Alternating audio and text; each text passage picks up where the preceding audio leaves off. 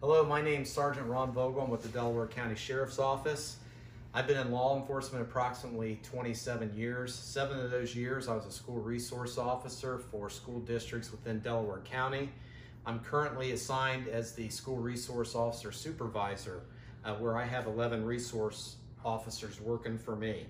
You know, every year we send over 56 million kids off to school. And we as parents, we worry that our kids are going to stay safe, that they're not going to be bullied, that they're not going to be hurt, and they're going to be able to come back home to us that night.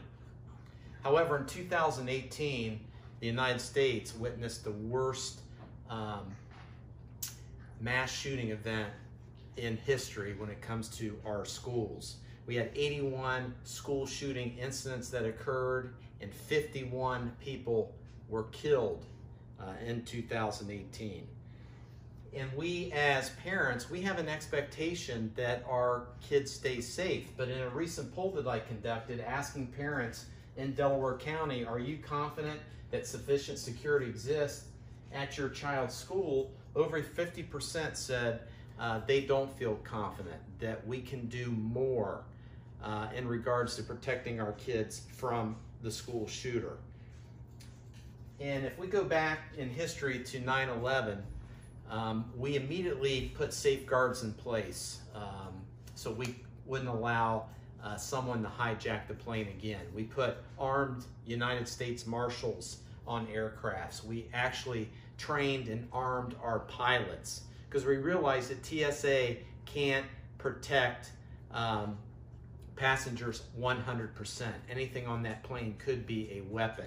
And since we armed our pilots and our United States Marshals, we have not had a recording hijacking since 9/11. So in the air, we have seen great success protecting our aircraft. Why haven't we done anything to protect our schools? We cannot depend on law enforcement to save the day. If you see this, this statistic up here, the average school shooting lasts 12 minutes from beginning to end. One particular stat that I want you to pay attention to is the average police response time in this country is 17 minutes. By the time we get there, the school shooting is already over. So today, I want to talk about the importance of arming our teachers. If we arm our teachers, they can have an instantaneous response time. They can keep low predictability, meaning we're not going to know what teachers are carrying. And also it's going to be effective cost savings for our school districts. Gary Anderson of the Washington Post was quoted in saying, you know, if we armed our teachers, they can engage this shooter much quicker than law enforcement, thereby saving lives. A lot of people argue, do teachers have what it takes to stop a school shooting event? I did a survey saying, can a teacher, do they have the ability to stop a violent encounter? And most said they do not, but I beg to differ because history has shown numerous examples where teachers have shown heroic behavior to save the kids. For example, we had teacher Jason Seaman who actually tackled a school shooter to the ground in Noblesville West Middle School. In Sandy Hook Elementary, we had school psychologist Mary Sherlock and principal Don Hochsprung who ran towards the school shooter while shots were being fired. They ended up giving their lives trying to protect the children. We also had Brady Olson from North Thurston High School. Kids ran to him begging for help as the shooter was shooting at kids. Brady ran towards the attacker and tackled him, saving countless lives. We can talk about Virginia Tech, the professor that held the door shut while the shooter was shooting through the door. The professor was screaming at the kids to jump out the window.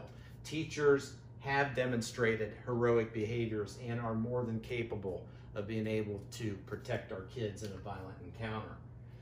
I interviewed Sheriff Russ Martin of the Delaware County Sheriff's Office, and he also agreed that teachers who want to volunteer to carry as long as they go through their background check and they go through rigorous training, are more than capable of carrying a concealed firearm in our schools. We also have safeguards, state-of-the-art holsters that teachers can carry concealed. That means the only way that gun can come out of that holster, you have to hit a certain button and twist the firearm a certain way for it to come out.